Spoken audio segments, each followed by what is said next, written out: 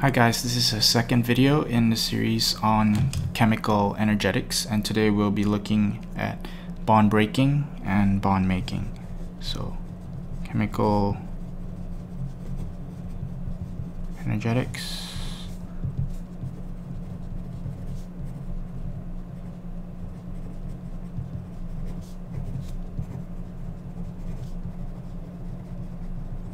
So we're going to take an inside look at how bond breaking and bond making actually influences whether a reaction is endothermic or exothermic. So in the last video we talked about what an exothermic reaction is and what an endothermic reaction is. So if you've not seen that video, please go back and watch that video before coming back to this video. So let's take a look at an example. Okay, say I want to react hydrogen gas with chlorine gas and in the process form hydrogen chloride gas. Okay, so it turns out that this reaction is exothermic, so I'm just gonna write that there real quick. So let's take a look at the mechanics of what's actually going on. Like what do we have to do to make these guys to react? Well, the first thing you have to do is you got to break the bonds between these two hydrogens here. So I'm gonna represent these hydrogen atoms like that, and I will represent my chlorine atoms right here. So chlorine is much bigger than hydrogen, so I'll draw bigger circles. So the first thing, right, step one if you like, is to break these bonds here. So I'm gonna, so step one is to break the bonds. Now as you might imagine, if you try and break something, right, if you try and break a pencil or a piece of wood or something like that, you're gonna have to put energy into it, right? You're gonna have to exert some sort of energy to break that piece of wood.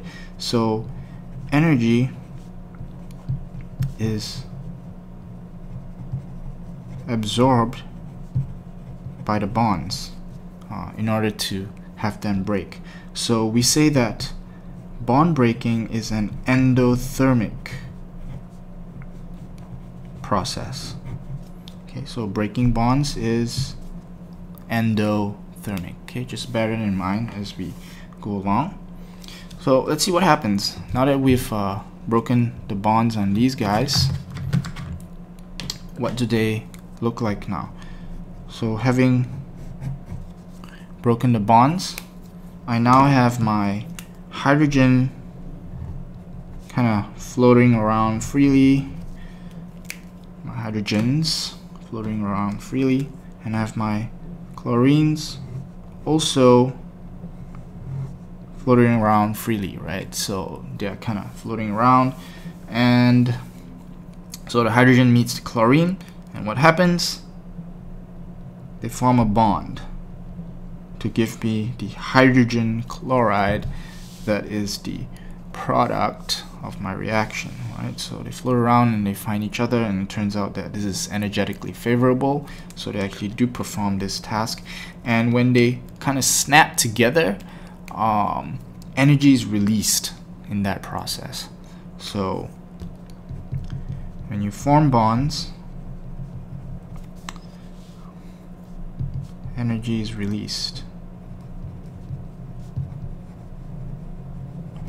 Remember what word we use for releasing energy is? Well, that word is just exothermic. So bond forming is exothermic and bond breaking is endothermic. And because these amounts of energies required to break the bonds in the reactants and form the bonds in the products are different, you get an overall energy change in a reaction that manifests itself as either an endothermic reaction or an exothermic reaction, depending on the relative amounts of the energies taken in and given off. If you require more energy to form the bonds than energy that's given off when you break the bonds, then overall, because the endo part is endo part is more, you get an overall endothermic reaction.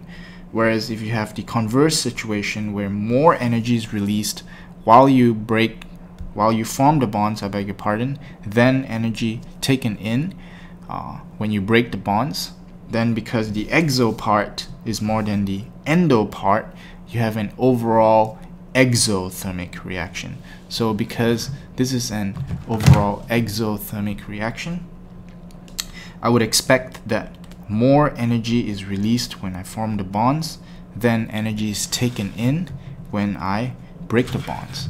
So I can represent that on an energy level diagram here.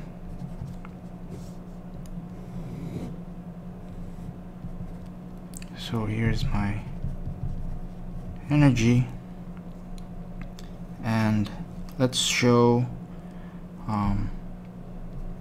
hydrogen here and chlorine here. So when I break the bonds, I'm absorbing energy, so energy is going into the system. So if energy goes into the system,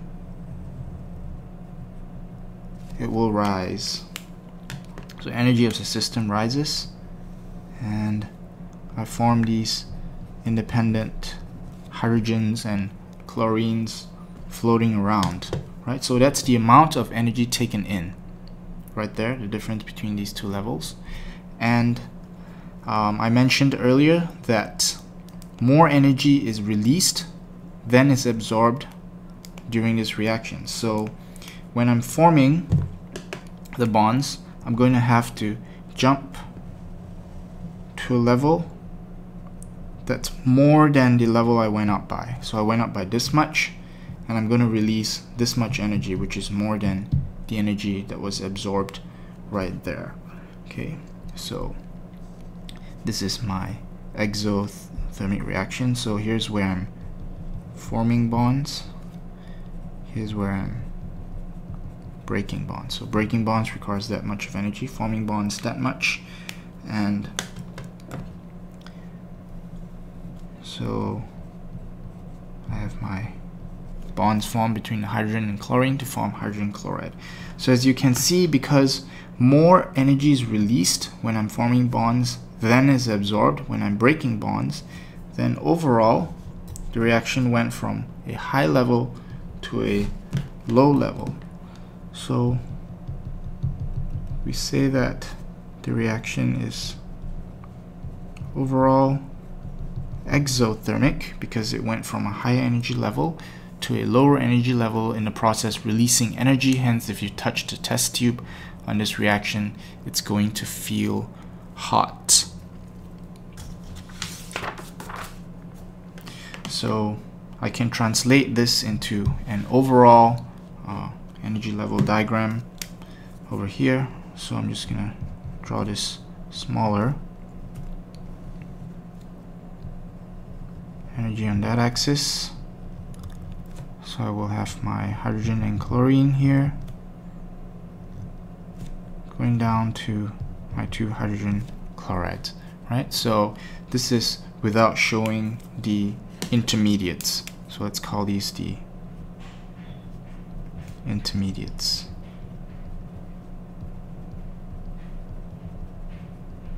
Right. So this is a diagram with the intermediates. This is a diagram without the intermediates, showing that it's overall exo because the products are at a lower energy level than the reactants. So in this video we showed how bond breaking and bond making factors into whether the resulting reaction is overall exothermic or endothermic. And in the next video we'll take a look at some examples on how we can do calculations based on bond energies for these sorts of reactions.